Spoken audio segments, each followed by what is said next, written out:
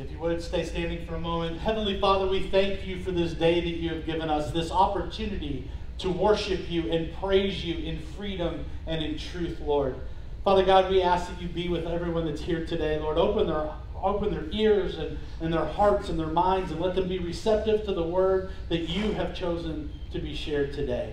Father, those that are here for the first time, we thank you for being here. And Lord, we just ask you to just show them the love that we have at Transformation for them. And those that are returning, I hope you feel that same love as well. Father God, we come before you today and we thank you for those that tragically lost their lives 21 years ago. And this is a day of remembrance, Father God. And what have we learned from that? Father, as we share these words today, just be here in your presence and fill this room with your spirit. In the mighty name of Jesus, we pray. Amen and amen. All right, watch your eyes as you take your seats. Karen's going to turn on the lights. Rebecca's going to make her way up here. Talk about some unshakable, unstoppable, amazing love. Y'all, we have 2 people singing up here today. We have our first Sunday of kids' church today. This is amazing growth, and we are so excited about it. Because to be able to have that kids' church, that kind of helps so we can all focus, all the mama and daddies can focus, and we are so excited. So excited. Also, our kids' person, Megan, it is her birthday today, so if you see her, please wish her a happy birthday, because I know being able to teach those kids, that is the best birthday gift to her too. So just give her a happy birthday wish. If you feel compelled to give, you can give in the basket by the door, online at findtransformation.com/giving. You can text the word transformation to 830-293-4483, or you can give on our app. If you haven't yet checked into Facebook, please go ahead and pull out that phone. Go to the Facebook app and act like you're making a post, and then scroll down and click check in. It just lets everybody know where you come to church. If you also want to add a post or comment on there to let all your friends know that have kids, we have kids church now, that I know that'll draw some more in, and that'll help too. We are happy to pray with you at any time. Prayer is a powerful and amazing tool that God gives us. We are happy to pray with you in person. You can text the word prayer to 830-293-4483. You can write your prayer request on the back of a transformation card right outside the door, or you can put your prayer request in on our app. Speaking of our app, if you don't have that yet, it has some amazing things on it. So you can go to the App Store or Google Play, depending on what you have. You're searching for Church by Ministry 1. It's the purple icon with the white cross. And then once you have it downloaded, then you can search for Transformation Church Kerrville. You have access to sermons, prayer requests, sign up for Bible studies, ways to contact us, and ways to give. It also puts your information for us. Sometimes we get mixed information. So I'm going to pull out my handy dandy QR code again that I know I mentioned before. Please scan this on your way out. If you haven't already done so, all you have to do is open your camera and hover over it for a second, and it'll open a link. You can click on a link, and then that way we can make sure that your information is correct, so that when Dad sends out emails or the church has anything important to send to you, you can get it, and we make sure that it goes to the right email or right phone number. Dad is getting ready for, I've been told I'm saying it wrong. Any questions that you may have for the pastor? What's the correct title, Dad? I'm sorry. Ask the pastor. Ask the pastor, not stump the pastor. I think stump the pastor is better. But send those questions in, because this is his last week to get ready for that, because it's not next Sunday, but the following Sunday. So make sure to send those to Jeff at findtransformation.com, or just shoot him a text if you have his number. Or write it down and hand it to me like people did today. That works too. Next week, I get the pleasure of preaching again, and we are on the topic of diving in and surrendering to Christ. So I'm going to pass it back to Dad for what have we learned about 9/11. Want me to watch that? What? Yeah, I was about to tell you to watch the record. So you can tell me to watch the cord like I don't know it's there. But there you go. What do you think about that, guys? 7 kids in kids' church today. Yeah. Amazing. Amazing. We are blessed. We are blessed. We are growing. It's wonderful. God is moving in so many ways in Kerrville, Texas. You have no idea of the things that we hear and say. So we are glad you're with us today. I said it in my prayer. We love you. We hope you know that we love you. And if you don't know that yet, we're probably not doing something right, but we do. We absolutely love you guys. And our goal, again, is to teach you how to love others and then to live the design that God has designed you to do, your life. Those of you watching at home, the same goes for you. We hope someday you can come and join us as well. All right, you ready to celebrate today? Yes. Yes? Okay, well, we're going to celebrate today. I want you to realize that in the aftermath of 9/11, the terrorist attack on our country, country music star Alan Jackson wrote a very moving song. Many of you have probably heard it. Many of you have probably memorized that song. Well, what I'm going to ask you to do right now, I'm not going to sing it, so there's some salvation for you already. I want you to close your eyes. And I'm just going to read the words to this song. And I want you just to think about these words as they're being read. Where were you when the world stopped turning on that September day? Were you in the yard with your wife and children? Or working on some stage in LA?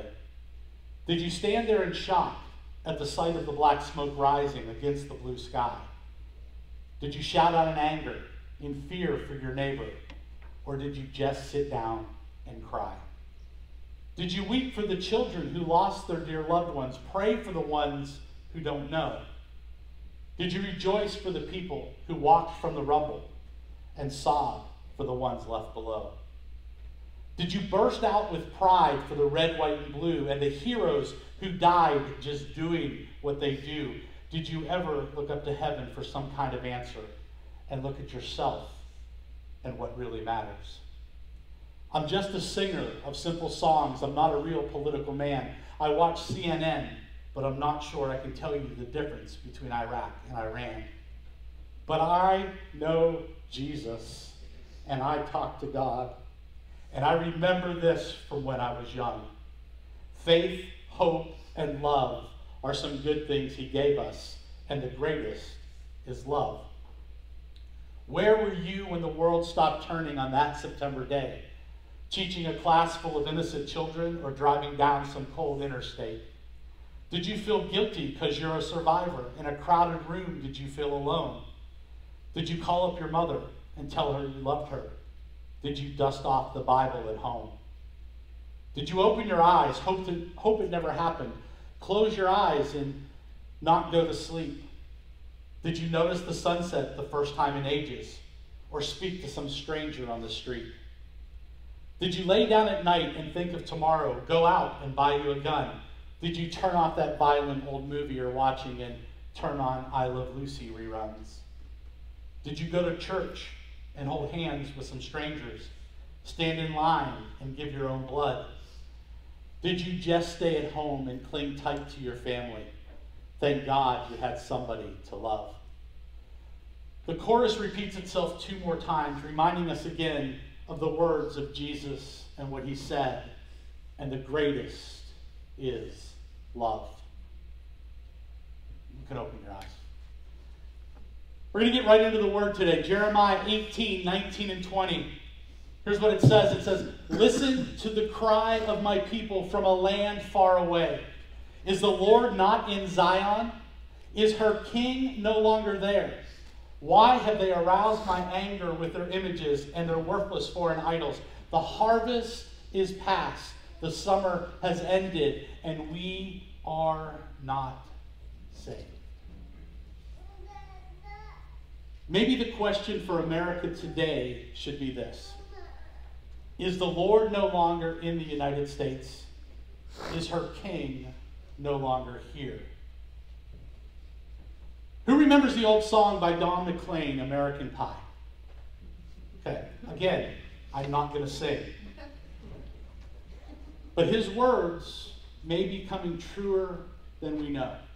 There is a line in that song that says, and the 3 men I admire most, the Father, the Son, and the Holy Ghost, have taken the last train for the coast. The day the music died. Today marks the 21st anniversary of the tragic attack on our nation. In cities like New York and Washington, D.C., and the small community in western Pennsylvania called Shanksville, there are grim reminders of that day. Now, I personally did not lose anyone in the events that unfolded, but my world, your world, was still rocked and turned upside down.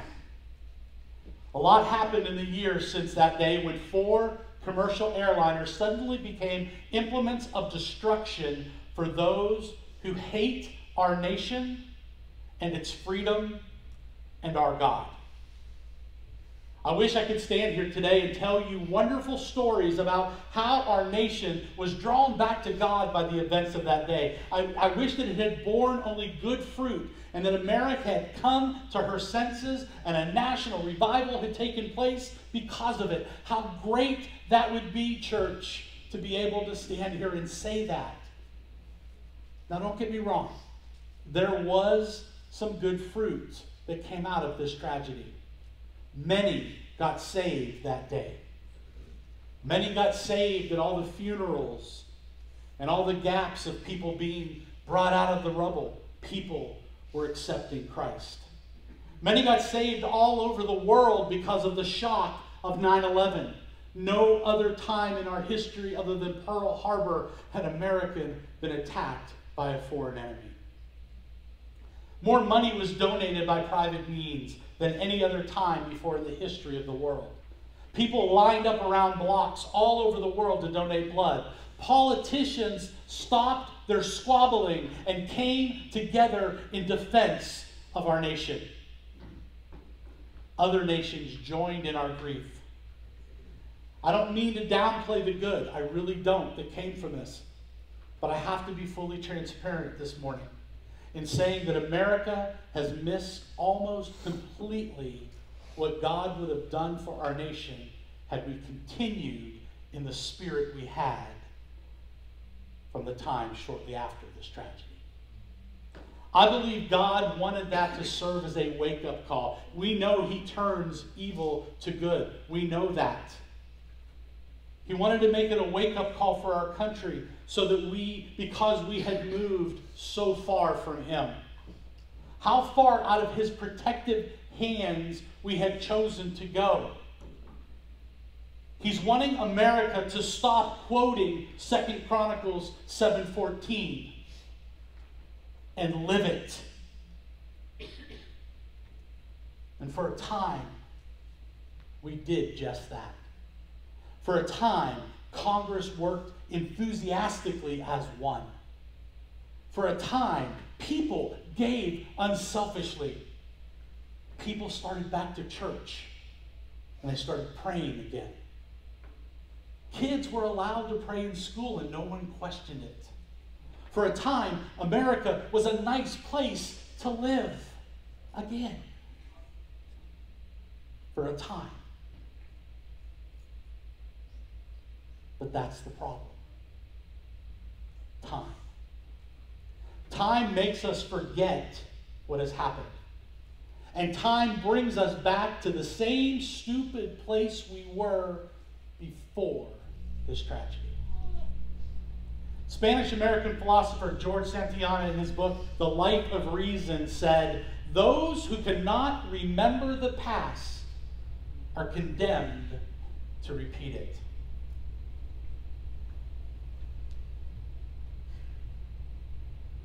Over the course of the past 21 years, we have not only slid back to where we were before September 11th, 2001, but I think we have fallen even further. In the months and years that have followed, one man who brought a suit to remove "under God" from the Pledge of Allegiance later filed another lawsuit to stop Congress from opening their sessions in prayer. And he's also said that he will challenge "In God We Trust" on our money. At a time when we need the Lord more than ever, a conservative Episcopal priest was defrocked and removed from the church for saying that he believed their denomination had become too liberal and was no longer following the Bible. A Navy chaplain was told he could no longer offer prayer in Jesus' name because it might offend someone. A woman was made to take down her flag at work, her American flag at work, because it offended someone from another nation. A few years after 9/11, the Catholic Church was rocked with the pre-sex scandal. People in trusted positions, people we have looked up to, have failed in alarming ways. Martha Stewart, Enron, WorldCom. Our economy is still crashing down around us. Interest rates are rising, and inflation is out of control. All of this still within the 21-year shadow of what happened on September 11th, 2001. All of Congress, both Republicans and Democrats, are back to doing business as usual. Illegally manufactured drugs are being brought into our country at record pace. Our borders are in crisis. Stories of rioting and looting by groups like BLM and Antifa are still happening. Czars were being created outside of the confines of the normal process. And many with pasts that indicate they hate our nation are now being put into power. Christian symbols being covered or removed at public universities so when invited guests speak, they might not be offended. We've had floods and fires and disaster after disaster. Katrina, Harvey, just to name a few. Wildfires have been raging, destroying thousands of acres, destroying hundreds of homes, taking the lives of both firemen and civilians alike. So I ask a rhetorical question to you today. How did this generation get as dumb as a box of rocks? Simple answer. They didn't learn from our mistakes. So to quote George Santayana again, those who cannot remember the past are condemned to repeat it. The Apostle Paul taught that the Old Testament was an example to us that we should learn from their failures, their turning away from God, but as a nation, we haven't. Scripture also says that a dog returns to its vomit. So have we as a people. Hear me, church, we have headed back down the same path to perdition that we were on before September 11th, 2001. Any ground that we had gained has been swallowed up like a Florida sinkhole. I can hear the words of Jesus today as he spoke in Matthew 23:37. Jerusalem, Jerusalem, who kills the prophets and stone those who are sent to her?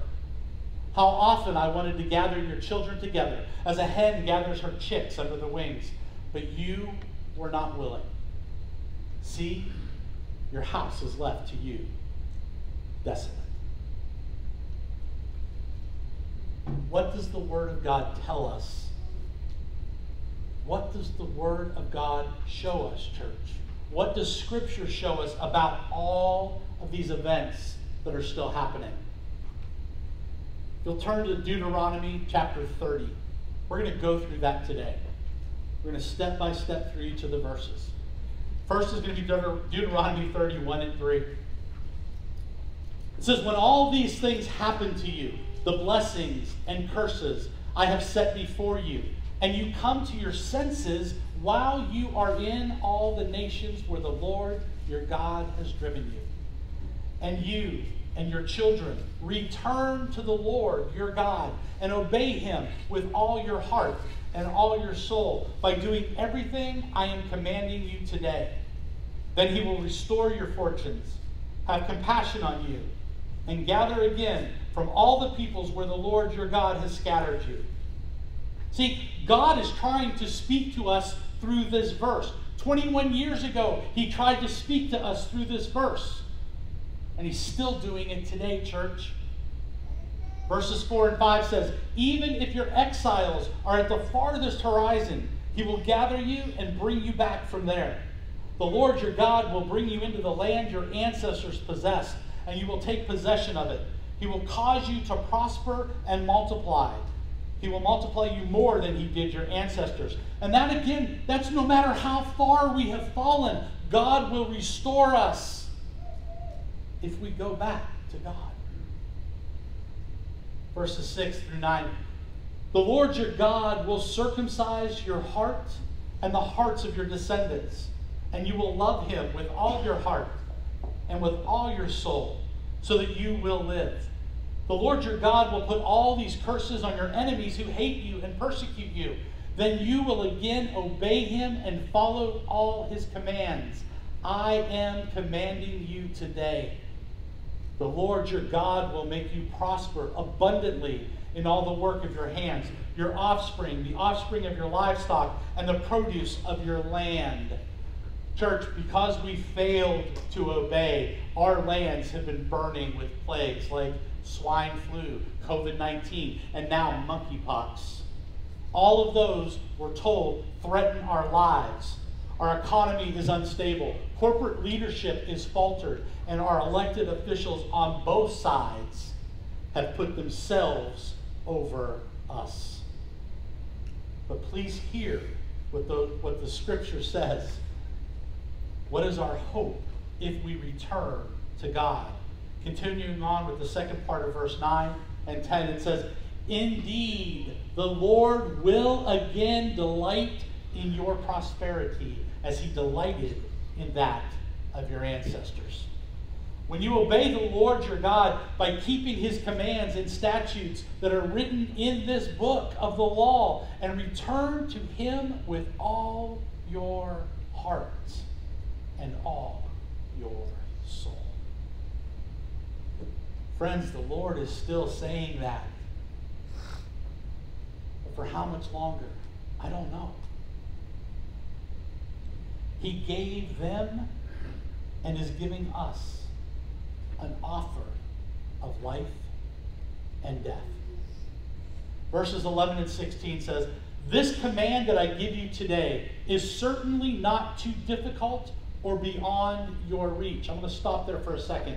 How many times have you heard people say being a Christian is hard? I'm tired of it. It's not. God has made this within our reach. Scripture says so. Continuing on, it is not in heaven so that you have to ask, who will go up to heaven and get it for us and proclaim it to us that we may follow it? And it is not across the sea so that you have to ask, who will cross the sea, get it for us and proclaim it to us so that we may follow it? But the message is very near to you, in your mouth and in your heart, so that you may follow it. Hear me this morning, church. It's still a good offer from God. Verse 15 says, see, today I have set before you life and prosperity, death and adversity. For I am commanding you today to love the Lord your God, to walk in his ways, and to keep his commands, statutes, and ordinances, so that you may live and multiply, and the Lord your God may bless you in the land you are entering to possess. Love God. Walk in his ways. Keep his decrees. Bask in his blessings. What is so hard about that? As every good thing that comes from God, he also warns us what happens when we don't. Verses 17 and 20. Listen to what he says about disobedience. But if your heart turns away and you do not listen, and you are led astray to bow in worship to other gods and serve them, I tell you today that you will certainly perish, and will not prolong your days in the land you are entering to possess across the Jordan. Hear me, church. Listen to God's word to his people. He says, continuing on, I call heaven and earth as witnesses against you today that I have set before you life and death, blessing and curse. Choose life, so that you and your descendants may live. Love the Lord your God, obey him, and remain faithful to him, for he is your life, and he will prolong your days as you live in the land the Lord swore to give to your ancestors, Abraham, Isaac, and Jacob. Choose life. I've said this before. When God tells you that he sets before you blessings and curses, life and death, and he says, choose life, church, take his advice. Choose life. Why would you want any other? Who here has ever had a hard time learning something? Be honest. We all have. Someone teaches you, when someone's teaching you something, they may show you a little trick that gives you a little help to learn. And that's by putting what you're trying to learn or trying to memorize into song. Has anyone ever done that? No? Some yes, some no. Raising hands, I love it. When our oldest was growing up, Caitlin, we took this advice and we gave her a way to remember her address. Now, it's been over 25 years since we've lived there. So this is a quarter of a century ago. But today I will tell you that it was, my name is Caitlin Tellerico, and this is where I live, 2278 Cypress Point, Flagstaff, Arizona. I had to sing that one because I can't do it any other way. So we taught her how to memorize her address when she was, what, Karen? 3, 4? By song. Now, I would think that whoever taught me that was a genius, and I wouldn't be wrong, because it wasn't some children's guru that did it. No, it was God in his creativity. He taught the Israelites how to remember things through song. Let's look at Deuteronomy chapter 31. You'll see that God is saying something. If you can't remember something, he says, make it into a song. It's that important. This is why I want you to remember it. Starting with verse 19 through 22, he said, therefore write down this song for yourselves and teach it to the Israelites. Have them sing it, so that this song may be a witness for me against the Israelites. When I bring them into the land I swore to give their ancestors, a land flowing with milk and honey, they will eat their fill and prosper. They will turn to other gods and worship them, despising me and breaking my covenant. And when many troubles and afflictions come to them, this song will testify against them, because their descendants will not have forgotten it, even after a quarter century. For I know what they are prone to do, even before I bring them into the land I swore to give them. So Moses wrote down this song on that day and taught it to the Israelites. Now, a lot of our patriotic songs in America have meaning.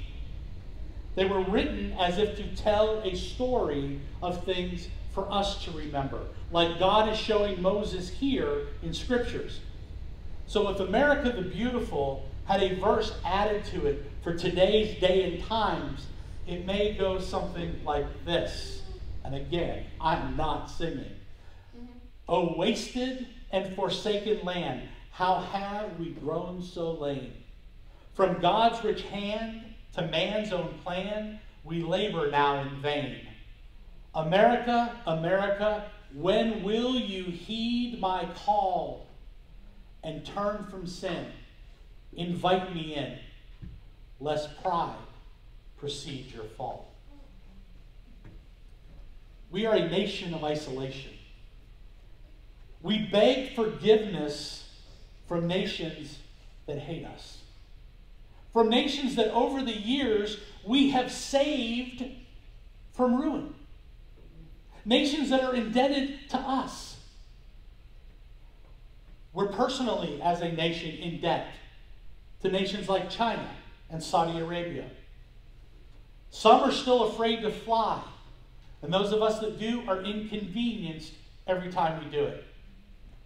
Some are afraid to go check the mail in their mailbox or open a package from someone that they don't know. We're afraid of what might happen next.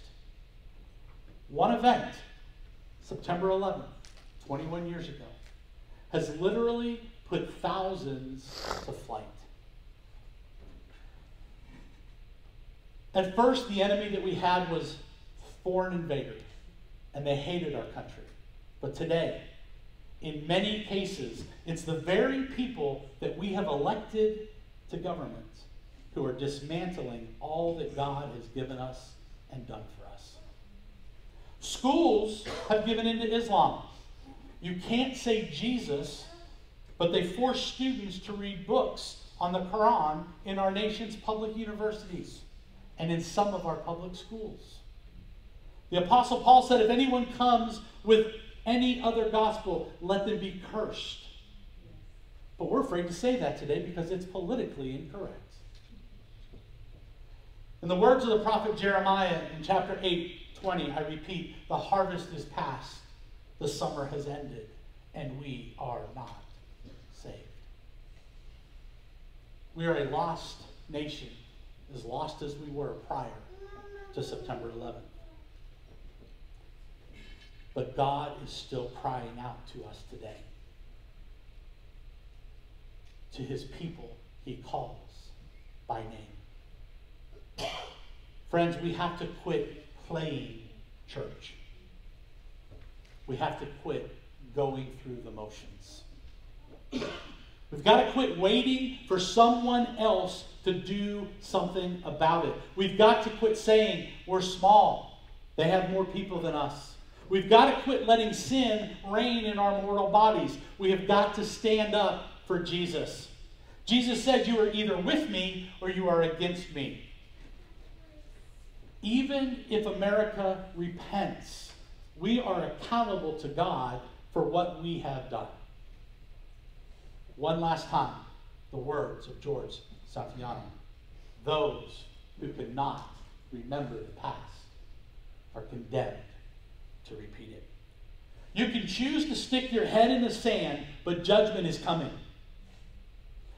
Now is the time to examine your own relationships with the Lord and make right anything that has to be righted. Isaiah 6:5-9 says, woe to me! I cried, I am ruined, for I am a man of unclean lips, and I live among a people of unclean lips. And my eyes have seen the King, the Lord Almighty. Then one of the seraphim flew to me with a live coal in his hand, which he had taken with tongs from the altar. With it he touched my mouth and said, see, this has touched your lips. Your guilt is taken away and your sin atoned for. Then I heard the voice of the Lord saying, whom shall I send? And who will go for us? And I said, here I am, send me. He said, go and tell his people. Church, God is calling each and every one of us today. He is calling you. Are you willing to say, here I am? Today, we will never forget. Humans are naturally a forgetful people, and we often need help remembering. That's why we have tools like anniversaries and altars and ceremonies. They help us to remember. And when we pause our busy lives to remember the past, there are a few specific things that we do. We need to look back with honor. We need to stand firm in the present. And we have to have hope for the future. Well, many of us work hard to remember things that matter to us, like birthdays, anniversaries. Guys, any guys in here have a problem with that? Really? I'm the only one? Okay. Yeah, thanks for your honesty. Any other moments in time? People, we try to remember people, our friends, our relatives that have gone before us. Pets. I can remember my first pet, and that was 57 years ago. I didn't have it until I was 1, so I'm 58, just so you know. The list could go on and on for each and every one of us. Things that we try to remember. We do this because we know how fickle our memories can be. We often forget the things that matter to us, not because we want to, not because we're heartless, just simply because we're human. We need help remembering. And it's been that way for a long, long, long time. We just read a few minutes ago about God telling us to put something to song to help us remember.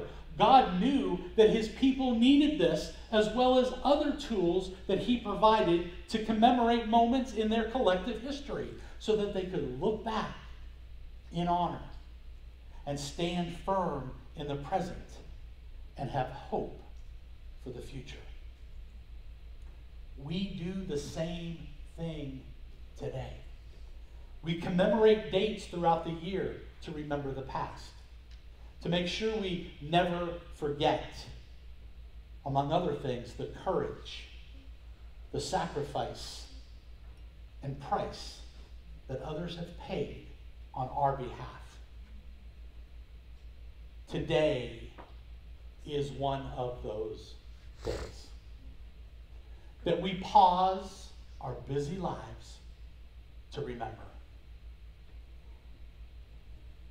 One of the most important things that we do when we remember is honor the past. The word honor simply means to give great respect, to hold in high esteem.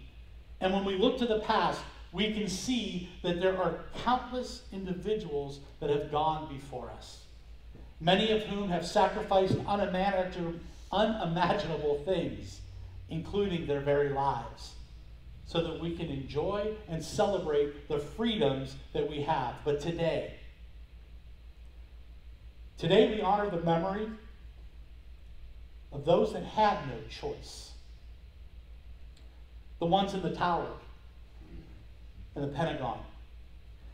Those on the plane that crashed in Pennsylvania, they were heroes, stopping more mass destruction and bringing down the plane in a Pennsylvania field with the final words, "Let's roll."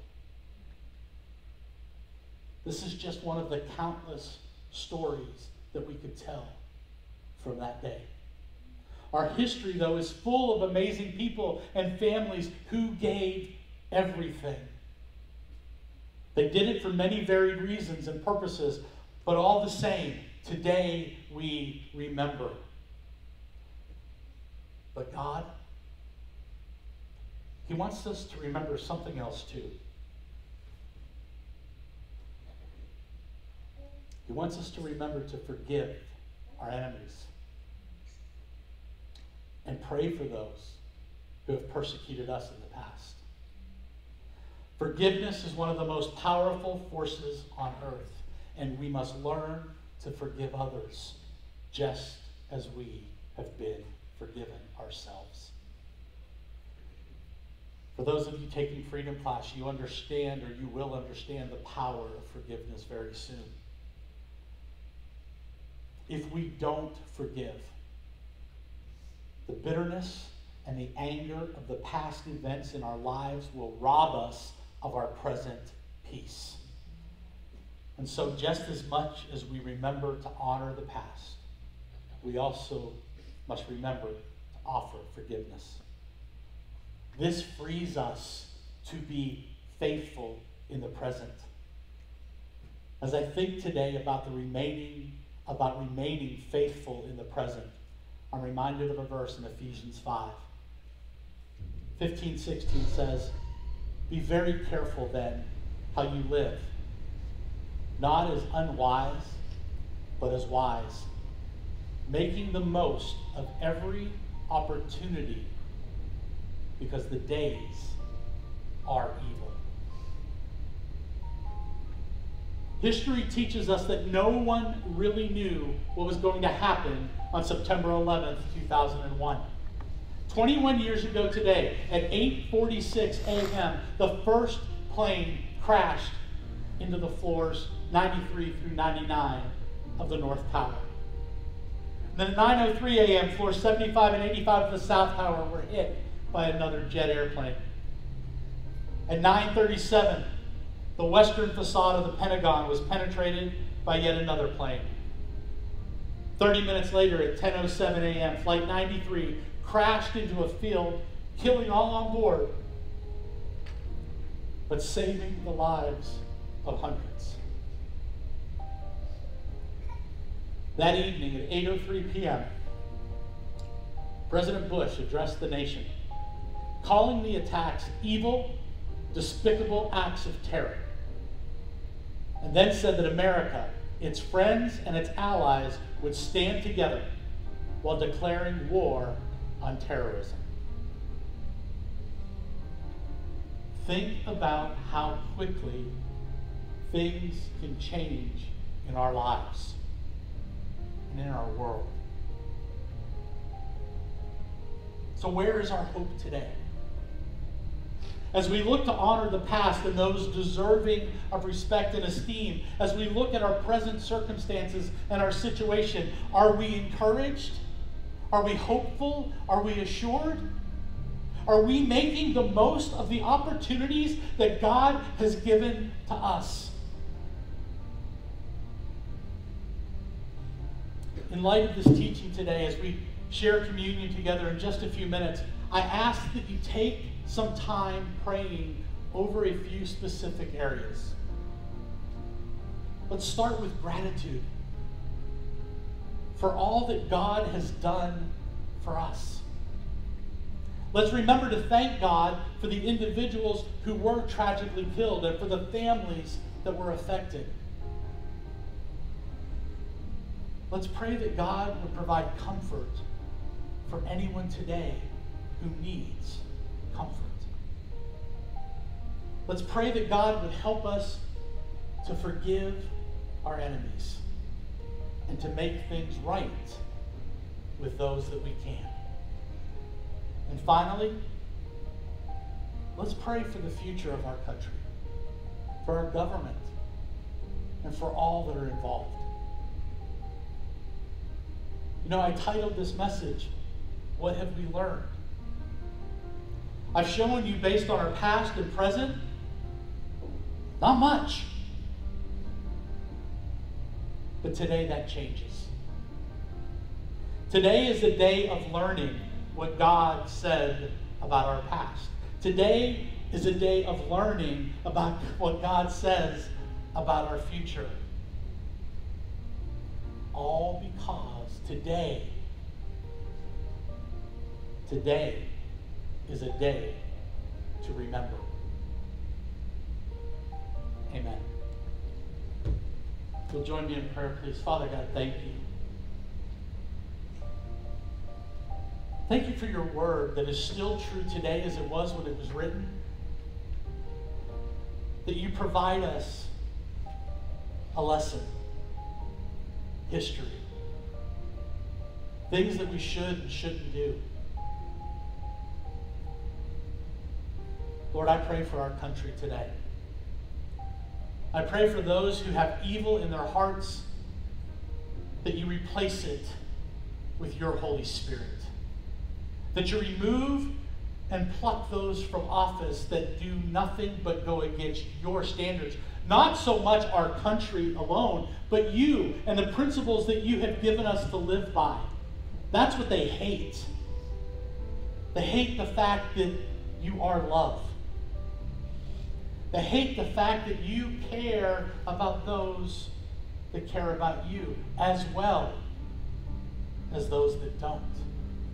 They don't understand it, Lord. Lord, I value every human being on this planet because you value them first. Lord, be with us today. If anyone in this room was affected personally by 9/11, Lord, calm their hearts. If anyone watching online was affected, calm them as well. Lord, I speak to you today, and I thank you for your mercies. I thank you for your willingness to forgive us of our sins, our transgressions, our past, our mistakes, our stupidity. And I thank you for healing us. I thank you for allowing us to live out 2 Chronicles. Lord, you are merciful. You are wise. I I just thank you. With all eyes closed and heads bowed, if there's anyone in this room today that doesn't have that personal relationship with Jesus, right where you are, just raise your hand. No one's looking. I'm not going to call you down from. Just raise your hand. Experience the freedom that he wants to give you.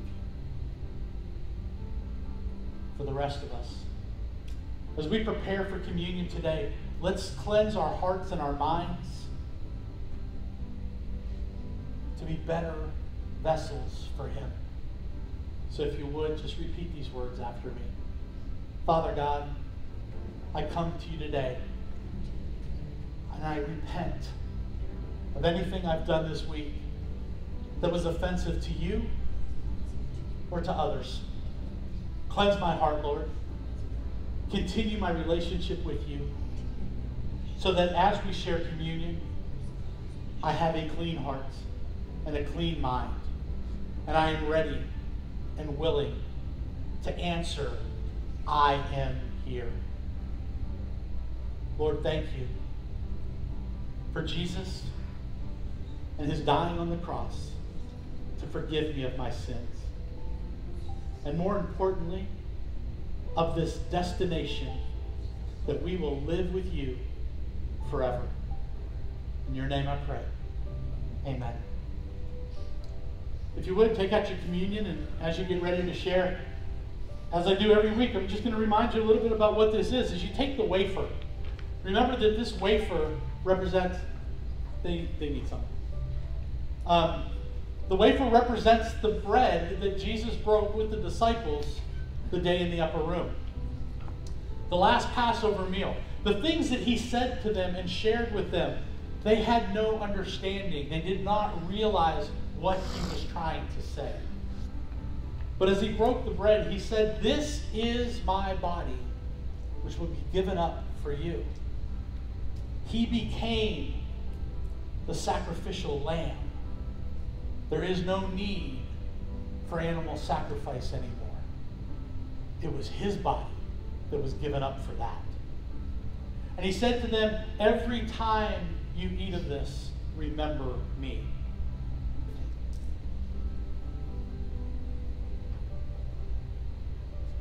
Then Jesus took the cup of wine, and after giving thanks, he told them, "This is the blood of the new covenant." That means the old was gone. This covered their sins. The blood of the Lamb protected them from one Passover to another.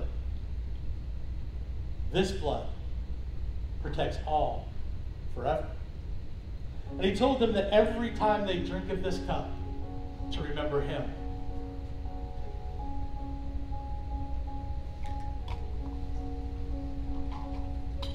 You would bow your heads one more time with me. Father God, thank you for sharing of yourself with us.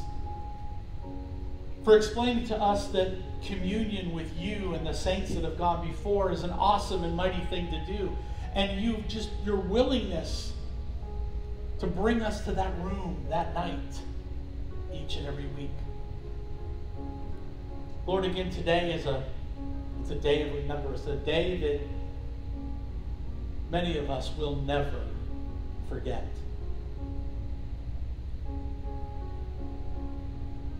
I wouldn't want to be anywhere else, though, Lord, than right here, right now, in this present moment. Lord, those that are here, let them walk away today renewed with a fresh understanding of your word, with forgiveness in their hearts and in their minds and on their lips. Lord, bring us back safely again next week so that we can hear more about you, because it is all about you. Lord, we praise your name and we give you all the glory. In your name I pray, Jesus. Amen and amen. I won't be here next week, but you get Rebecca, so y'all go forth into the world loving God, loving people, and living your design.